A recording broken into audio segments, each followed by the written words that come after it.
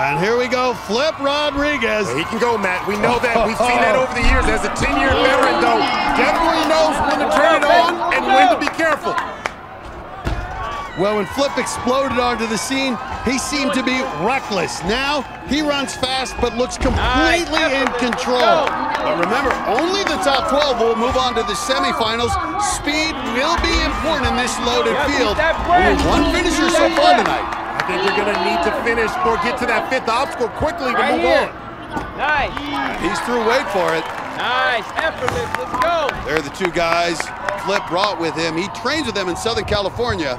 David Alvarez, Peter Liston cheering on the sidelines. Nice, Flip takes easy. off like a rocket. Excellent, let's He go. was waiting for that ring.